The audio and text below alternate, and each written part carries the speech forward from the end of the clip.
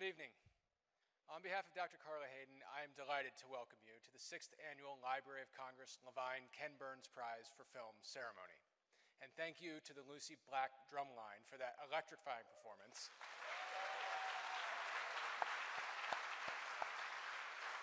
It set just the kind of celebratory mood this occasion deserves. Dr. Hayden is unfortunately unable to join us for tonight, but sends her regards and congratulations to all the filmmakers. The Librarian of Congress plays a central role in the selection of the winning film, and this evening is always a highlight for her. No one can replace her, but it's truly an honor to be here with you tonight. The Prize for Film was created in 2019 through a partnership between the Library of Congress and the Better Angels Society, a nonprofit organization dedicated to engaging Americans with their history through documentary film. We had a shared vision to highlight and support the very best documentaries that are rooted in archival research and convey the richness of our country's shared past through engaging storytelling. Together with this visionary philanthropist, Jeannie and Jonathan Lavine, whose generous support makes this prize possible,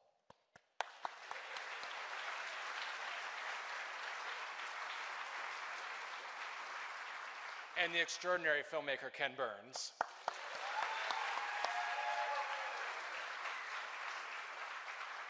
we developed this prize because we all believe in the power of documentary films. In their alchemy of deep research and creative storytelling, documentaries bring our past alive in all of its complexity. They encourage us to think about the stories that inform our current moment and to talk to each other about where we are as a country now and how we got here. And they inspire us to imagine new futures.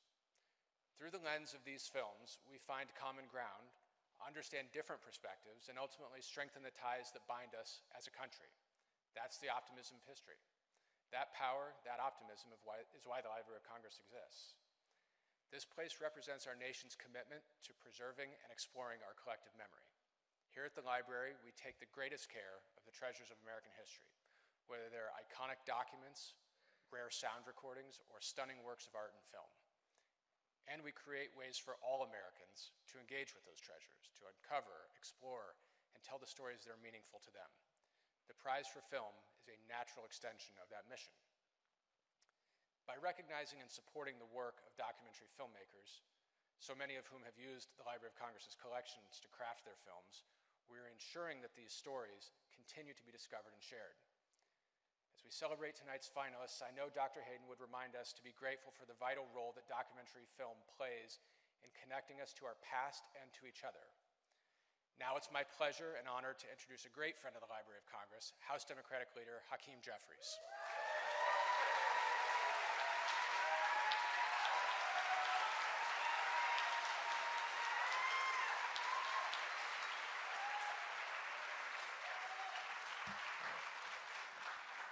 Good evening. What an amazing crowd. It's an honor and a privilege to be here at the Library of Congress, certainly to Ryan, to Dr. Hayden, to Senator Romney, to all those distinguished guests who are here in attendance.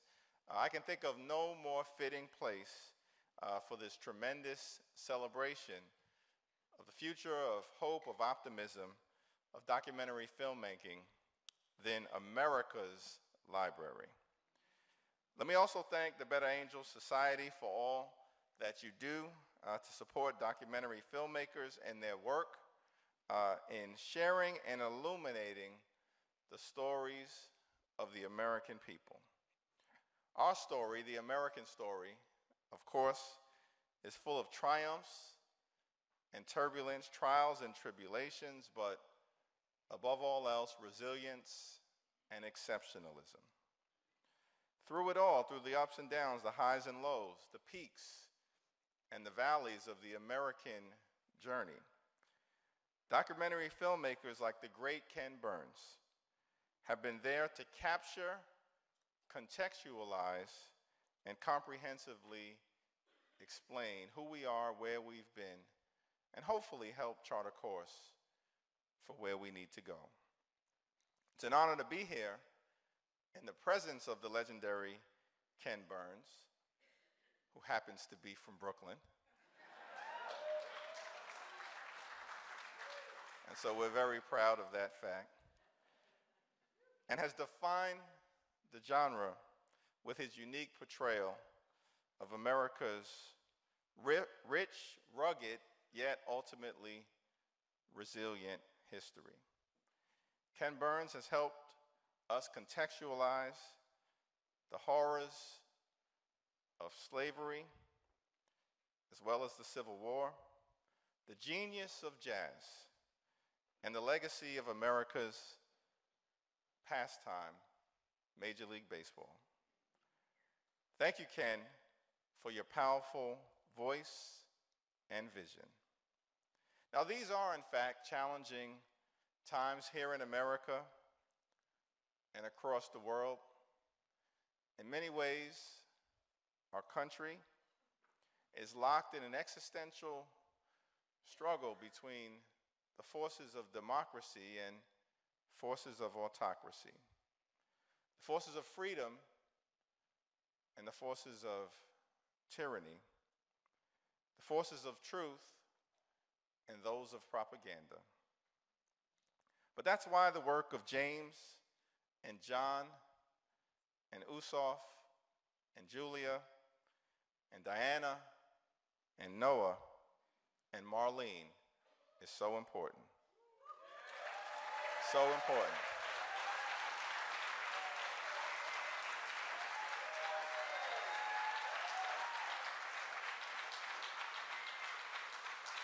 Congratulations on this award, on your work, on your brilliance, on your creativity and your imagination.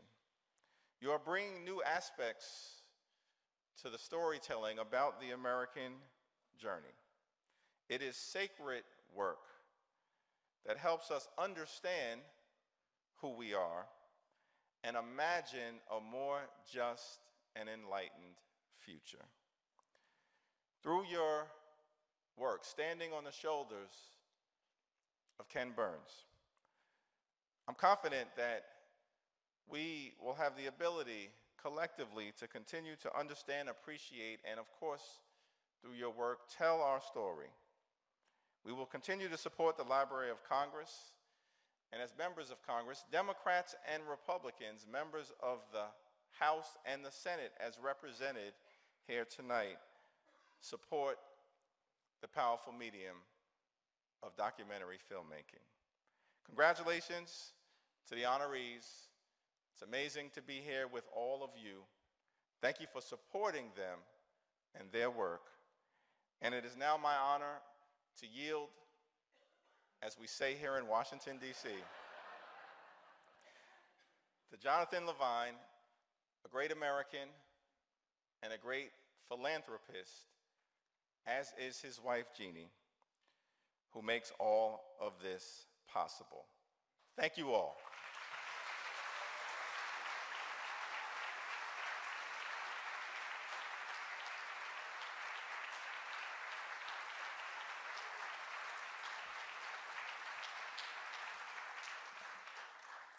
You know, first of all, thank you, Leader Jeffries, for those inspiring remarks.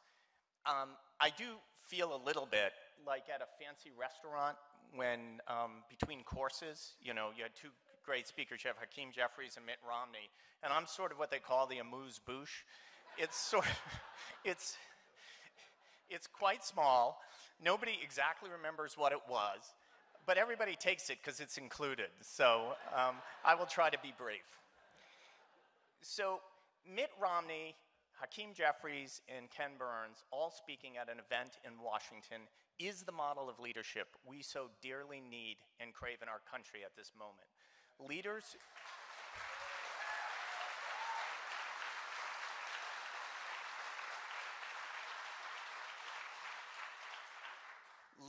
who put country first always.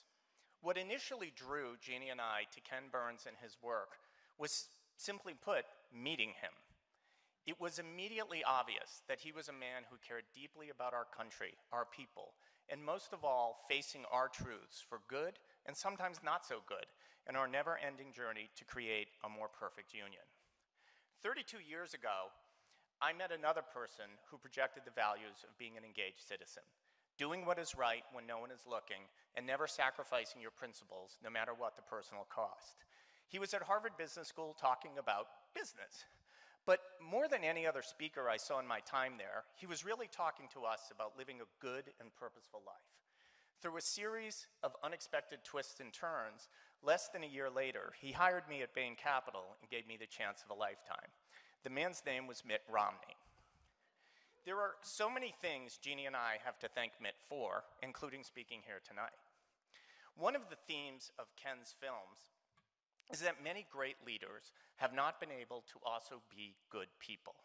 It is the rare leader that is both a great leader and a good person.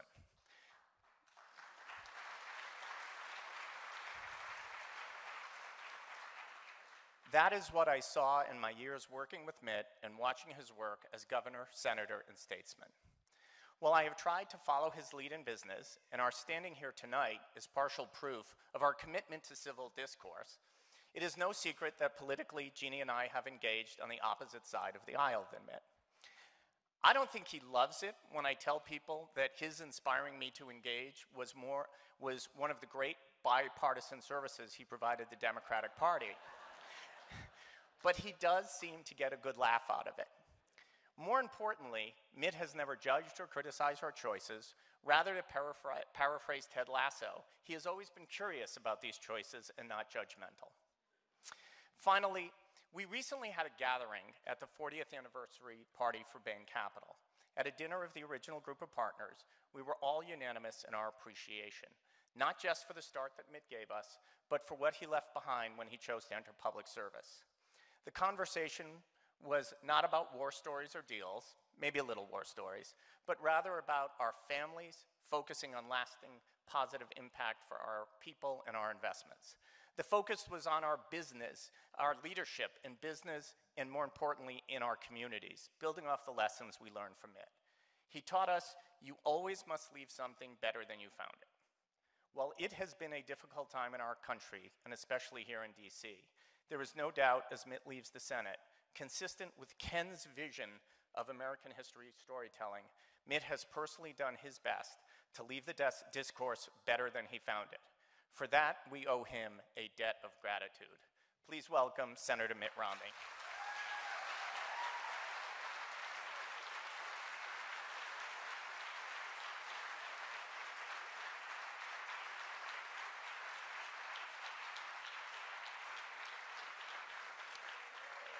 Jonathan and Jeannie, thank you so much. That introduction was extraordinary, and thank you for your commitment to documentary filmmaking, your relationship with Ken Burns. I am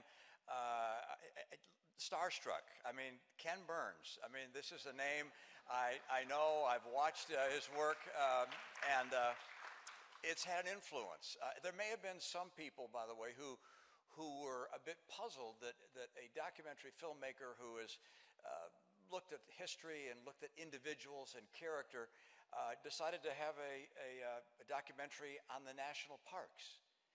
And it's like, well, what's that got to do with people? But I understood, at least I understood for me, maybe not the way Ken intended it, and that is when I was a boy, my dad took me and my brother and sisters, Mom was part of this as well, took us on a trip across the American West, and we went to one national park after another. And as we were driving from park to park, they read from a book by Irving Stone called Men to Match My Mountains. The title was taken from a book by a poet, New Hampshire poet named Sam Foss. And the first few lines go, hopefully I can get them right. Give me men to match my mountains, men to match my plains, men with empires in their purpose and new eras in their brains. That's what the parks meant to my mom and dad, which is you need to understand this is part of the character of who we are as a people. And you'll see it in the mountains and the canyons and the greatness of the land that we have been bequeathed. For me, documentaries are about character. They're about great qualities of humanity. When we see the tragedy of war, some look at all the awful things that happen. I'm also drawn to the extraordinary sacrifices of the men and women who have fought so profoundly for our freedom and our prosperity. I look at our presidents, Thomas Jefferson. Ken did a documentary on him as well. And his vision, I mean, for me, that's what drew me most. I mean, everyone talks about his writing, which was extraordinary, but his vision as to what would come and what would motivate the American people is what struck me. Mark Twain, he did one on Mark Twain. For what struck me was the hyper-awareness of Mark Twain, the things he saw that others didn't see, not just the way he expressed them and the humor he brought to them, but his ability to see what so few did. We're fortunate as a nation to have had extraordinary individuals as our leaders.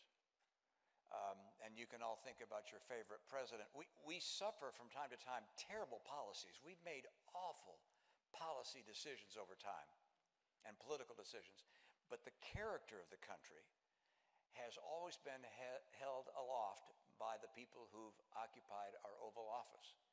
And that's why, for me, people say, well, you know, what's the thing you look for most in the people you want to emulate? It's like their character, their integrity, their honesty, their devotion to others, their devotion to causes bigger than themselves. And that's what I see in excellent work that Ken provides to us. And I congratulate those who are being awarded this evening because you follow in that grand tradition. I hope that you will continue to share real stories of real people, because in those we learn about the great qualities that make America the hope of the earth. Thanks, Ken, and thank you for this generous introduction. Bye-bye.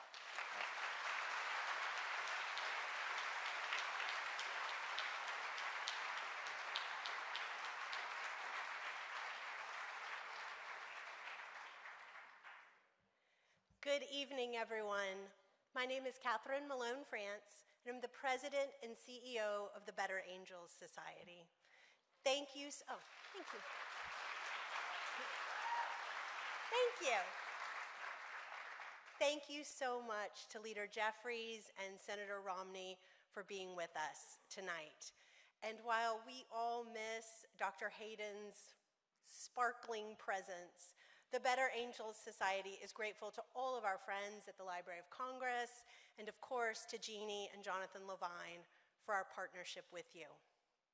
There is nothing else like this event in DC or anywhere else.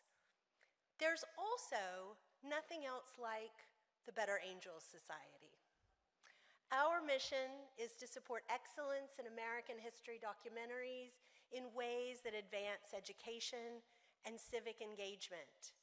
And no other organization is solely focused on this important work at a national scale. So to share more about why our work matters, let's hear from some members of our community and see a sampling of some of the films we've supported through our programs. What documentary film does is make history a living part of our collective memory. The thing where you just shake your head and go, I had no idea. That's the only response that really matters to me. It's so important to share stories that haven't been told. By adding to that tapestry of American history, we have a fuller picture. Because of the support of the Better Angels Society, we're able to tell large, diverse, complicated stories. In 2019, the Better Angels Society and the Library of Congress created the Library of Congress Lavine Ken Burns Prize for Film. And since that time, the prize has become a real bellwether for documentary filmmaking. The Better Angels Society has grown to become an important figure in the world of documentary, not only helping filmmakers make their films. We're able to create a community in which we feel that we're helping each other, that a rising tide lifts all boats, and that rising tide is the Better Angels Society. When you become a Better Angels Lavine Fellow, you get a grant, you have mentorship, you have editorial support, and then of course, you also get fellowship to be able to have conversations with like-minded people who have gone through the same situation and share experiences. through the next generation angels, you get a chance to meet the kids that are up and coming and being able to help them, being able to offer things, being able to hear in their questions the same questions that not only I had, but I still have.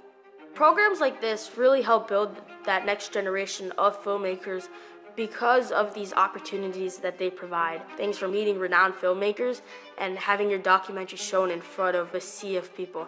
It's something you really just can't find anywhere else. I'm thrilled to share the stage with three great American history documentarians, Jay Patel, Abigail Giraud, and Kim Burns.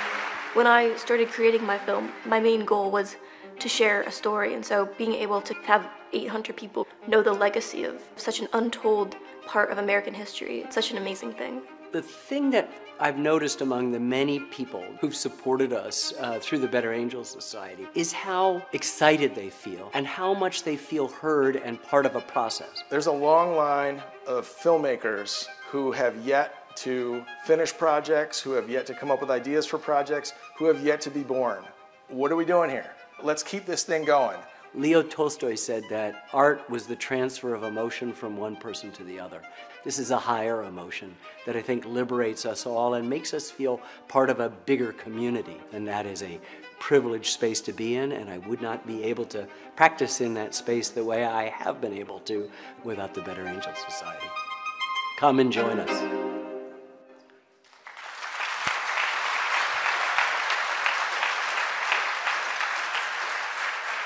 Thank you. As I hope you just saw, we want to make sure that the filmmakers who tell our shared stories are recognized and supported wherever they are along their journey, ensuring that we always have brilliant documentarians who look like America to tell our stories. Thank you to all our partners who helped us tell our story in that film: the Library of Congress, Florentine Films, GBH American Experience, WNET American Masters, and all the filmmakers who made time to be in our film. We hope that everyone here will join us in this work, so look for more information from us after tonight about how you can do just that. Now, I want to take a moment to recognize all of our wonderful sponsors who have made this event possible. Thank you. I especially want to acknowledge our presenting sponsor, Bank of America, one of the most stalwart supporters of outstanding American history documentaries, including those by Ken Burns. Thank you again to all of our sponsors.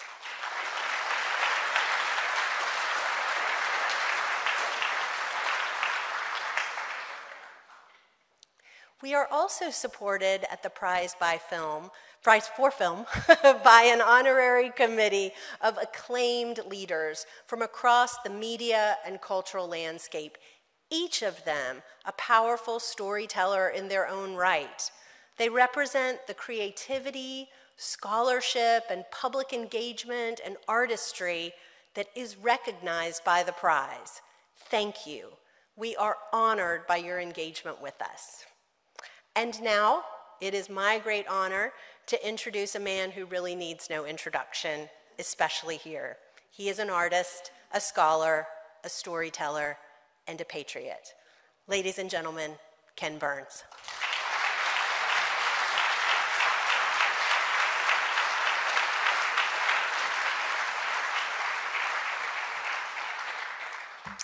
Thank you, Katherine. Good evening, and a huge thank you to the Library of Congress for hosting us this evening again, and for your continued partnership. I miss my dear friend, Dr. Carla Hayden, but will somehow soldier on without her.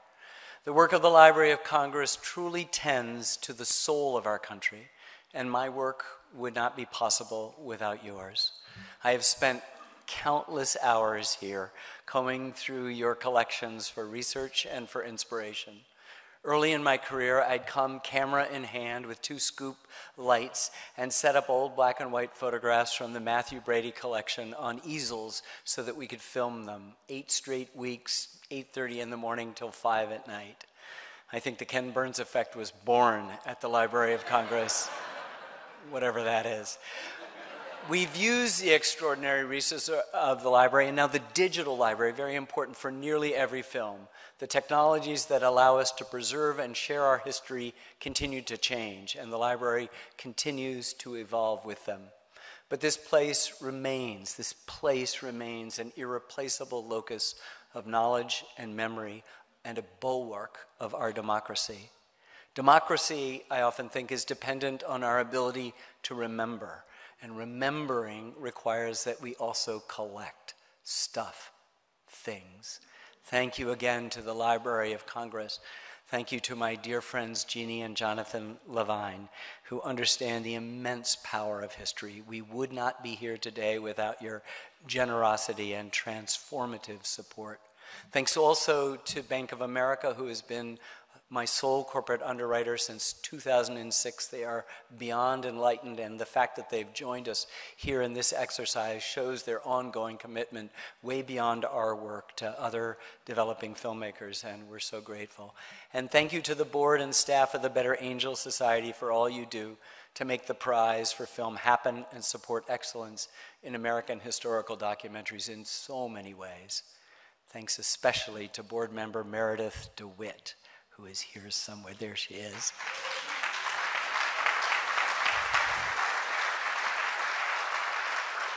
For her leadership in creating and growing the prize for film, and to the newest Better Angels, Peter and Lindsay Snell, for their support of this event.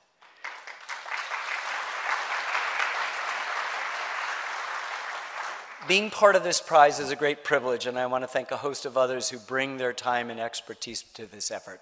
So many top-notch, carefully researched, amazing documentaries are submitted every year, and each is evaluated as part of an extensive jury process. Our internal review committee, who you can see in your program, is comprised of filmmakers from Florentine Films and historians from the Library of Congress who narrow the massive number of selections down to the top 6.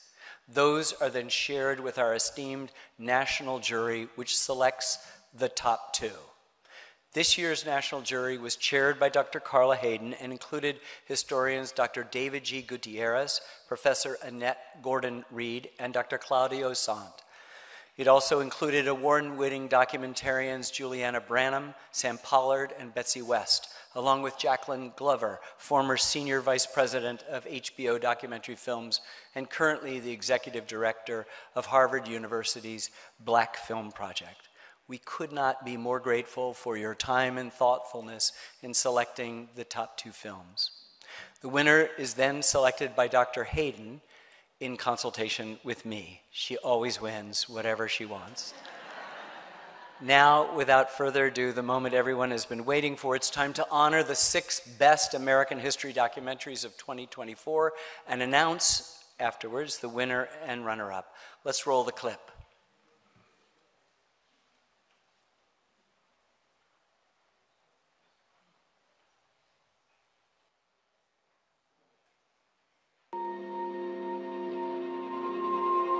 It's called Area 2.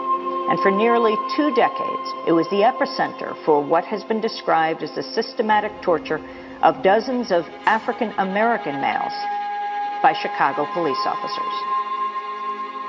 Are you aware there have been numerous judicial findings over the years that there was a pattern and practice of beatings up to and including torture by John Burge and people under his supervision? Absolutely.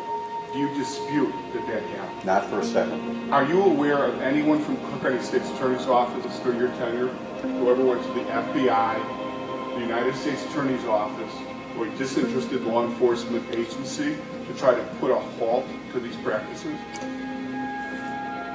If we knew at the time what we know now, things may have been different.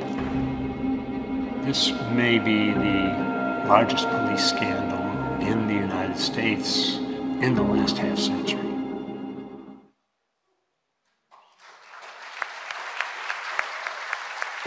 My name is Andrew Carroll. I'm the founding director of the Center for American War Letters. These letters had secrets to reveal. They show us the beating heart of history. That paper is an extension of somebody. And there's a connection. There's a tangible connection. Dear Helen, you say that you wish you were over here. Although most people think that they are war conscious, how can they be? Their knowledge is facts of the mind.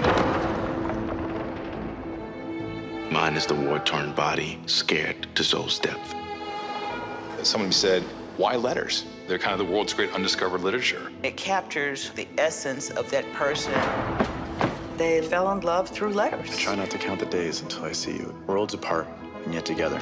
These are moments which should never be lost. Just think of all these millions of letters that are still out there. You never know what you're going to find.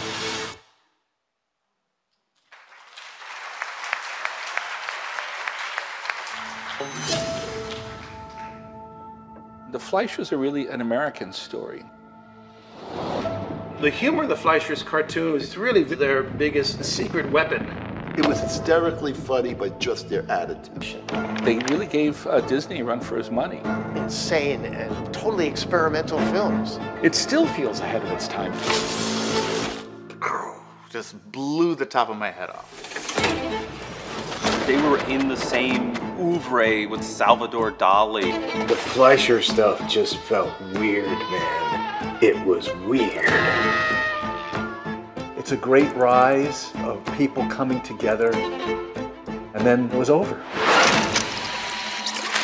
Advantages of running a family business is that it's family, and the disadvantages is that it's family. There was just too much conflict in personality style. There's no greater hate than brotherly love.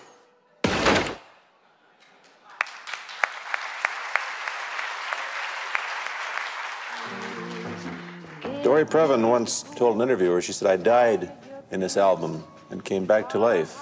And it all came about as a result, I understand, Dory, of a doctor handing you a typewriter and saying, right. When I was in a hospital, I didn't want to make baskets and belts, yet you have to do therapy. He suggested that I write about what I was thinking and feeling. Give me your junkie. I thought I would write it in the only craft I know, which is the lyric form. Symbol of dreams turns out to be a sign of disillusion. Maybe I am bizarre to some people, but I'm not all that bizarre.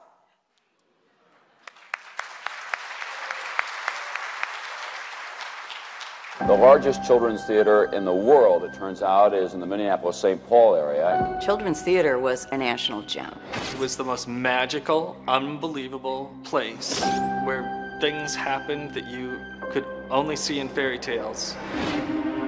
Now I look back at it and I'm horrified. We are about creating sacred moments and magic. Part of what made it so special is John Clark Donahue. He was teaching us always, introducing us to art.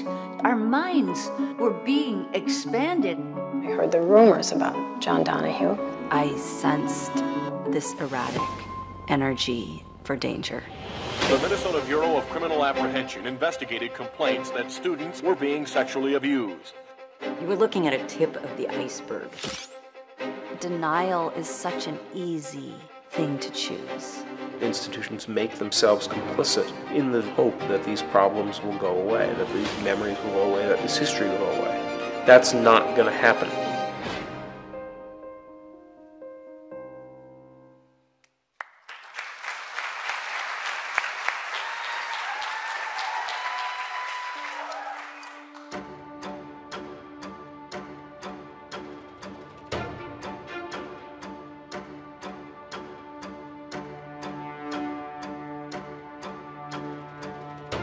In 1964, Mississippi was the most oppressive climate for African Americans in the South.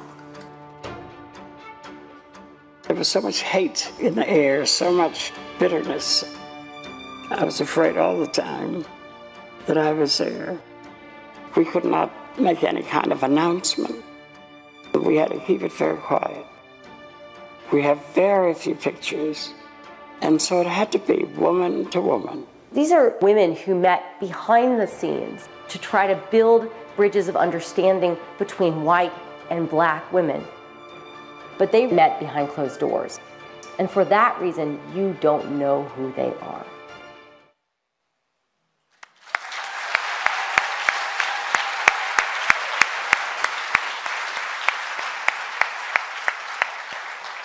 Congratulations to each of our finalists. They are all amazing films. Tonight we are awarding a $200,000 cash prize to the winning film, a $50,000 cash prize to the runner-up, and $25,000 each to the 4 finalists. You don't have any idea when you're finishing a film what it is like to be able to get that time code off or to get that watermark off and to finally be able to see the footage you've been working with for 2 or 3 or 4 years finally the way it should be seen. And in many cases, the difference between working on a film and completing a film has been the Lavine Prize, and we're so grateful. I'd like, in fact, to invite Jeannie and Jonathan Lavine to join me on stage as we announce the runner-up and winner of this year's prize.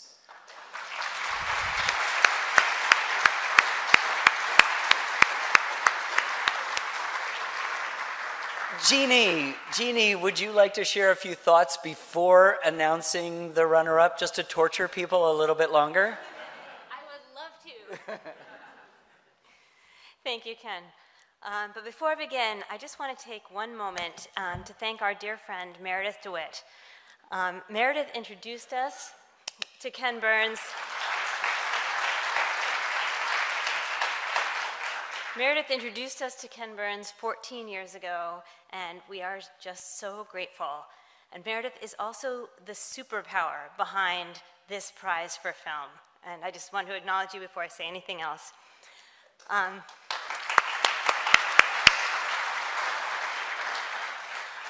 The prize for film means so much to Jonathan and me because it brings together people and organizations that are important to us and to our country.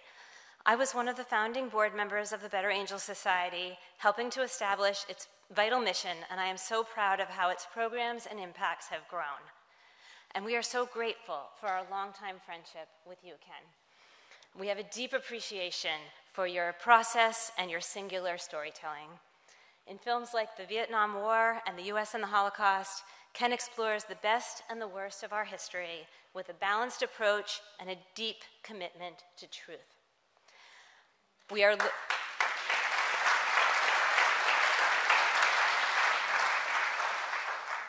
so looking forward to his upcoming film on the American Revolution that is going to be such an important moment for this country to come together and explore our national origin story in all of its complexities and its contradictions. Outstanding historical documentaries like those made by Ken and the filmmakers we are celebrating tonight don't shy away from stories that are difficult and painful. They portray them truthfully, informed by the kind of deep research that is only made possible by institutions like the Library of Congress. In doing so, they create a space for us all to learn and to acknowledge and to find a way forward. In that spirit, I am honored to announce the 2024 runner-up for the Library of Congress Lavine Ken Burns Prize for Film is Magic and Monsters, directed by Nora Shapiro.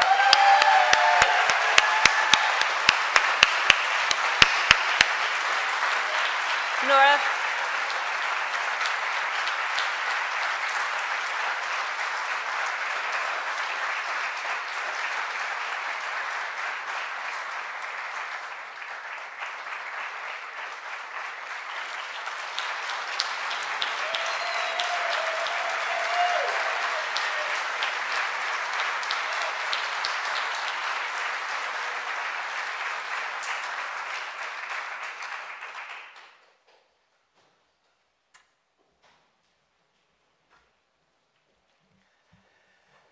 Okay. In the absence of Dr. Hayden, who would normally be performing this extraordinary task, I am delighted to announce that this year's winner is Cartooning America, directed by Asaf Galay. Asaf, would you join us on the stage?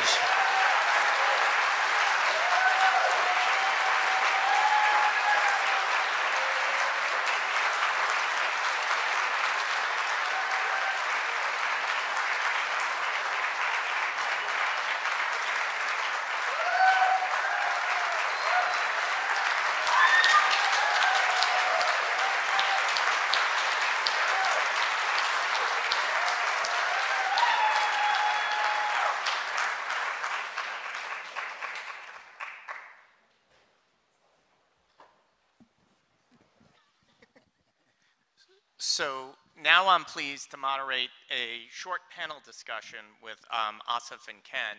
But before I do that, one of the things that Ken talked about in his remarks is this prize has become more than the 1, 2, or up to 6 people who have received awards, but a real community. And Jeannie and I and Ken were all heartened to see several, a dozen people probably in the audience tonight who are previous winners, finalists, next generation fellows. And we are just so excited you are all here today, because in many ways that's more important than the prize in any single year. And if this continues to become a community that passes on from generation to generation, all that Ken has tried to do, it will have accomplished a lot. So thank you all for being here.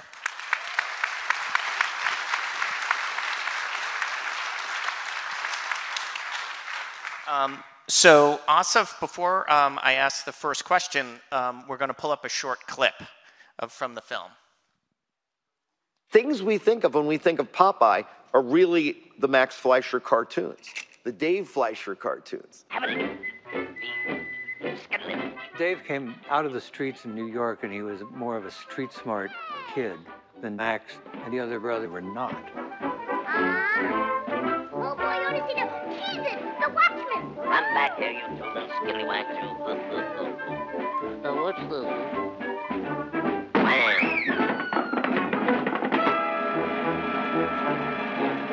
This way to the preserved seats, cause what we need is brotherly.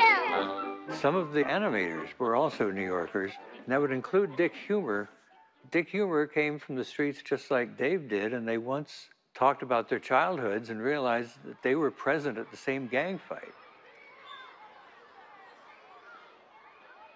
You think the tough guys that you saw when you were a kid had anything to do with the tough guy humor that was always in the Popeye cartoons? Oh, I'm pretty sure of that, because when I lived in Brownsville and at Fulton Street, we were a different crowd of people, different nationalities, and we'd always have fights, stones, sticks.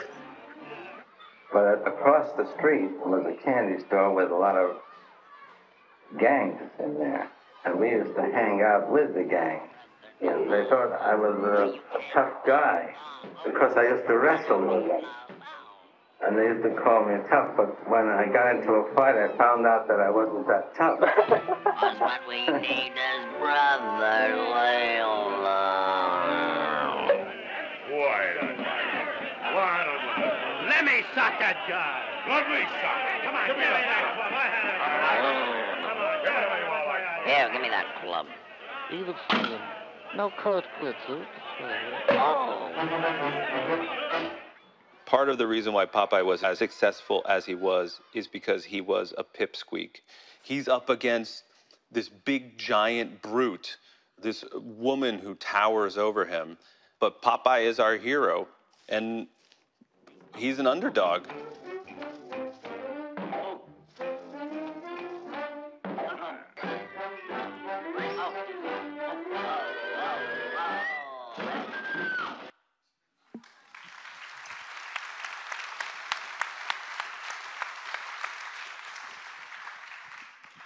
So when I was growing up watching old Popeye cartoons on Channel 27 in Boston, I never imagined I'd be in the auditorium at the Library of Congress.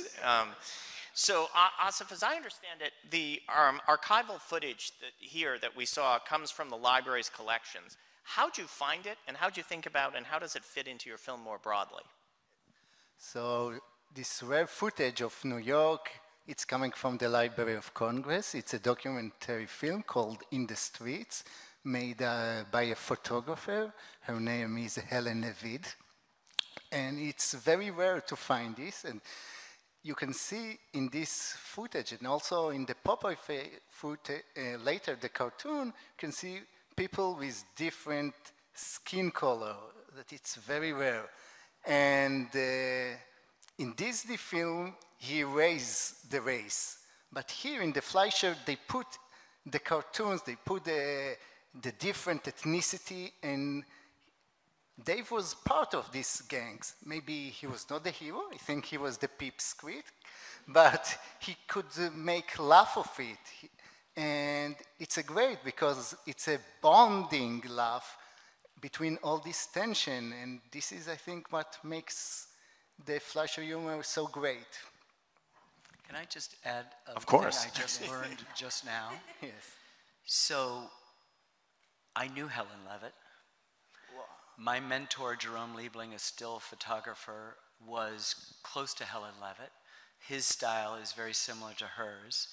And when I watched this, because there's no credits and there's none of the things, we're an unfinished film, I had no idea, but there was a kind of familiarity to it that helped me bond emotionally to it. And, you know, there's a wonderful lineage now. We're connected by Helen Levitt and her work. And In the Streets, if you ever have a chance, come here to look at it, is one of the great documentary films of just life at that particular time in the streets of New York, late 40s and early 50s. Wow. So Ken, for you, the Fleischer brothers not only obviously created groundbreaking animations, but also reflected, and as Asaf talked about a little bit, and influenced American culture during their time. How do you see their work fitting into the broader narrative of American history? And what parallels do you see with other historical figures you've explored? Well, I think the important thing here is that we tend to, in our crowded world, we tend to develop a kind of conventional wisdom about what took place, or what something stands for, or what, say, cartoons mean. And in our country, it means Walt Disney. And then you maybe can go into Chuck Jones and the Warner Brothers Looney Tunes and have the Roadrunner and Bugs Bunny. But I think what the great genius of this film is that it has gone down a few levels and found this complex, incredibly fraught family dynamic that is nonetheless producing this really raw and interesting and revelatory bit of popular art in the cartoon business. And so what I think it always reminds me is that every time you think that, say, American history is just the sequence of presidential administrations punctuated by wars, you have neglected the entire bottom-up story, not to put them at the bottom, but to put them at a top, but ones that usually are selected out. And I love the fact that what these documentary filmmakers are doing in all the film is they are diving down beneath the surface and willing to tolerate the controversy and the contradictions that may be inherent in the story, and not just accept the sort of the anodyne version that we're usually presented with, in this case, what a cartoon in America means, you know, which is whoop, whoop. Mm-hmm. Can you do that again? So while everybody knows characters like Betty Boop and Popeye, and they're fixtures of American culture, you know, I want to talk a little bit about inspiration. So the story of the Fleischer brothers is in many ways, until this, and continues to be unknown. Why is it so important, and how do you get the inspiration to fully excavate stories like this, for both of you? Growing up, I watched the Disney, like every kid around the world, but I couldn't relate it to it. When I was 7 years old, I saw Popeye, and it was a revelation to me. Of course, I was 7 years old. I didn't know that it's a revelation. So just later, as a filmmaker, I started to think more what was driving me to the cartoons. I think the Disney cartoon, it's the same beauty, it's the masculine, people are square, and I like the Fleischer cartoons. People are weird.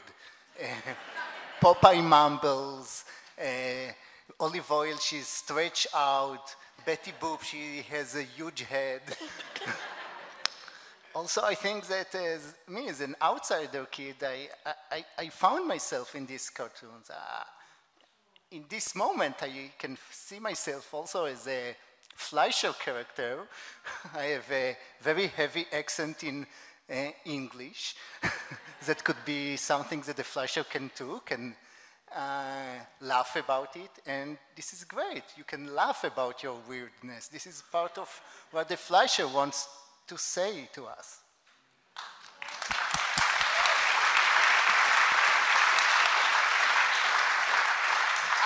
I think that's exactly right.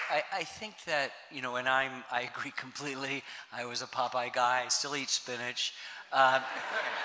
It hasn't worked for me, but it's worked for Popeye. But I think that we are always, to our peril and detriment, sanitize the past. And I think that we have to understand that as much as we talk about the divisions between people, between a red state and blue state, between the Senate and the House, between, you know, gay and straight, young and old, Palestinian and Israeli, we forget that those divisions exist within us too, and that we are torn. And I think the great artists have always reflected this, and I think the film points to that. And I think there's an anarchic and confusing character to all of these people that appeals to a part of us and part of our own explorations and discoveries in film. And I think I'm speaking for all the filmmakers here, not just you, that it's always, the weird is part of it, and understanding the just amazing contradictions and undertow that attend to any subject once you've penetrated the surface, once you've said you're not going to accept that kind of conventional wisdom about it. And I just want to touch on one last thing. I've heard you make the joke correctly that when you were a very young man, not that you're not now, you sold people to Brooklyn Bridge. Yes. And turned out to be one of the most amazing films. When you think about the dozens of films you've done, what's the most unlikely place you think you found inspiration? We were like, you know, I went from the Brooklyn Bridge to doing people to doing the parks to, you know, is there any one where you said, this will never be a film, and then it turned into complete inspiration and something you wanted to do? Yeah, that happens all the time, Jonathan, and it's interesting, and I think both Leader Jeffries and Senator Romney addressed this. There's something in the water here, and we often hide our light under a bushel deliberately. We often succumb to tendencies that are not helpful in this country, but somehow the two oceans have incubated in us some incredible curiosity, incredible work ethic, and incredible creativity. And so what happens is that almost every story in American history that you approach, you go, well, I don't, and then all of a sudden, it just beckons you in. And I'm always really surprised at the profundity, the depth, and the complexity of the subjects that we do. And so you end up not having to regurgitate some kind of familiar trope, but get, the way Asaf has too, the unbelievable heart of this complex family drama that is producing great art. And it's just an amazing accomplishment. And it's true of all the films that we saw. This is a Sophie's Choice situation that Dr. Hayden has and that I have at the very end of this process, because any one of these films could be there. And we hope that some of them will be able to take the money and come back another year and, you know, show us what you've got. And it's really wonderful to find out that in subsequent years, this got broadcast on public broadcast. American Masters, and my friend Michael Cantor is here tonight, was able to help and work with them, and it's on, or they're found distribution. And that's what we want to do, is just figure out a way in which we can expand the possibility and the reach of these films. And this is a perfect example. Wonderful. Congratulations. Thank you so much.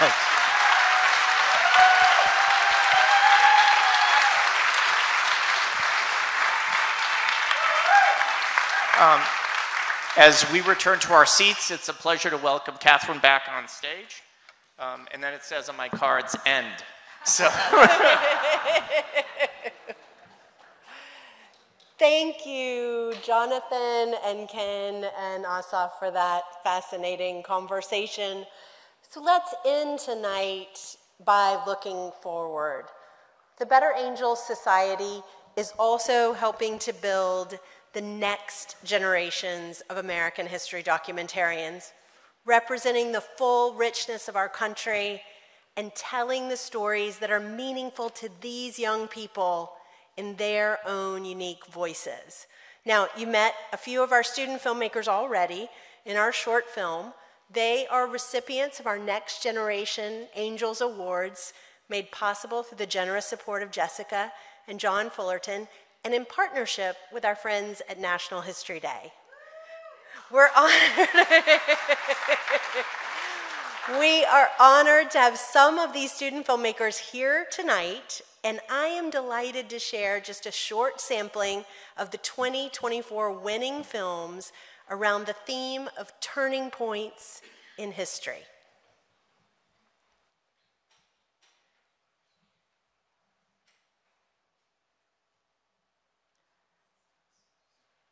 In 1990, the Americans with Disabilities Act, ADA, was passed into law, prohibiting discrimination against disabled Americans and protecting their basic rights to access public buildings, telecommunications, transportation, and employment.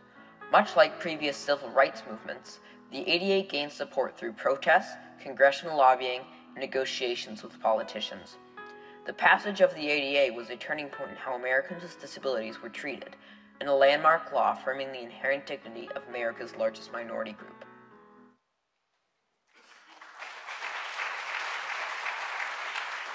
Seeing people invoke their Miranda rights in TV, movies, and today's social media has been crucial to ensuring that people are aware of their rights. Miranda in pop culture was so important that a 2000 Supreme Court case trying to overturn Miranda failed, because Miranda was embedded in the national culture and next to the Pledge of Allegiance and familiarity, as Chief Justice William Rehnquist put it. Effectively striking down the 1968 Omnibus Law, the 2000 decision expanded Miranda by requiring interrogators to read the warning to suspects in both federal and state courts.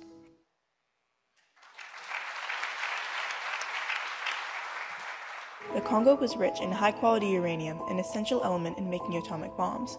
The U.S. already had covert uranium mines during World War II, and throughout the Cold War went to great lengths to keep the USSR out of the Congo, as both sides saw uranium as a source of power. Throughout the Congolese independence movement, Lumumba was against foreign powers mining his country's uranium, adding to the list of reasons the U.S. sought his replacement. As foreign pressure mounted, Lumumba worked 18 hours daily to prevent his newly independent country from collapsing.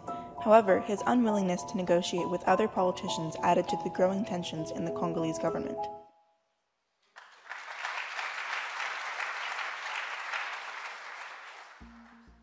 Throughout time, rivers have been influential in shaping society. Most of them have shaped history by flowing water, but very few have molded history the way the Cuyahoga River did. It influenced history by burning. Although the Cuyahoga River in Cleveland, Ohio had burned before, due to growing environmental awareness and increased political action, the timely fire on June 22, 1969 generated a turning point for change in protecting national water quality.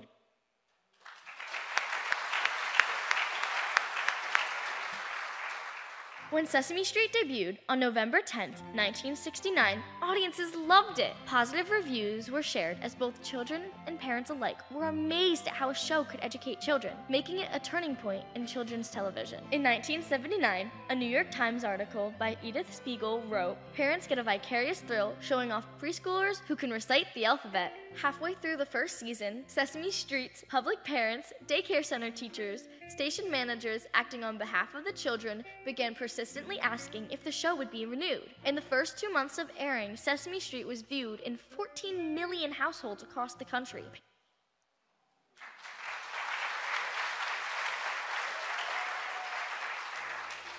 So when we think of the young people and the Children's March of 1963, I think one of the things that we have to open our eyes to is just how impossible change would have seemed in Birmingham in the late 1950s and early 1960s. And even though it seemed impossible, those young people fought for it anyway.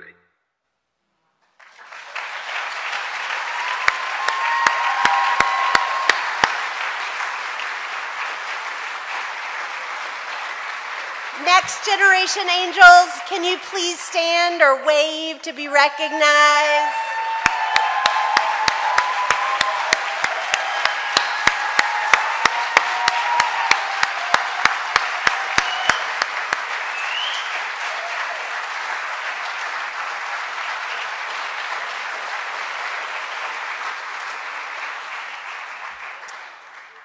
As you can see, the future of historical documentaries is bright. At the Better Angels Society, we're so committed to uplifting the next generation of storytellers that we created the Amy Marjoram Berg Fund, honoring our President Emerita, to expand our work in this area. Our partnership with National History Day has grown to include mentorships for the winners of both the individual and the group documentary competitions, and we look forward to finding more ways to showcase their work. And new this year, we're also supporting the Lincoln Presidential Foundation's latest generation film contest. Right now, all across the Midwest, high school and college students are taking part in free online mentoring workshops led by experienced filmmaker, public media professionals, and historians, all designed to strengthen their artistic, historical, and critical thinking skills.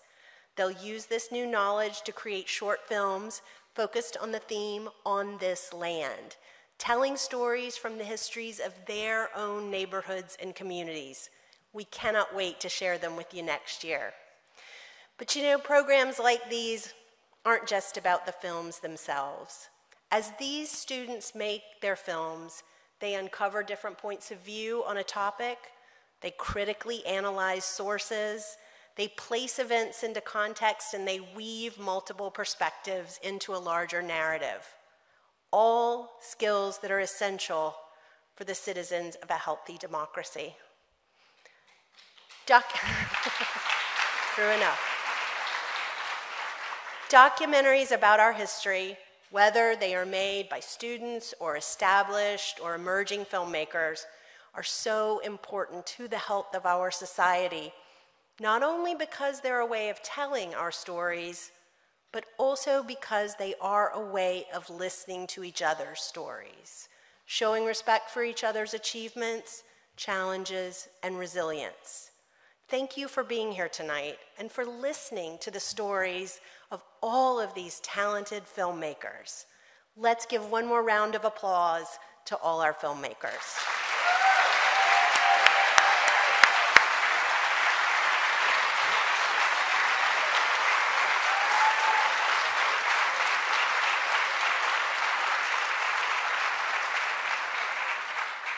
If you share our belief in the power of outstanding American history documentaries and their ability to strengthen the fabric of our country, the Better Angels Society will be following up with you in the next few days. And as Ken said earlier in the film, please join us in this incredibly important work, telling our stories and listening to each other's stories.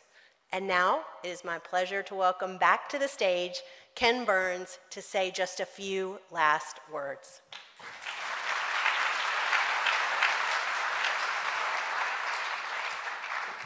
Thank you, Katherine. This evening we celebrated how documentary filmmaking deepens our understanding of the past and inspires the future.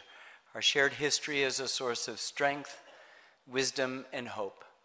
If you would like to see more of this year's winning film, Cartooning America, please come back for the free series live at the library on October 10th to screen part of the film. Both Asaf and Katherine will be here for that conversation. Thank you to everyone for being here tonight. Experiencing these stories, talking about them together only magnifies their impact. Now I invite you to continue the conversation with us at a dessert, my favorite word, reception in the Great Hall. We hope to see you next year. Good night.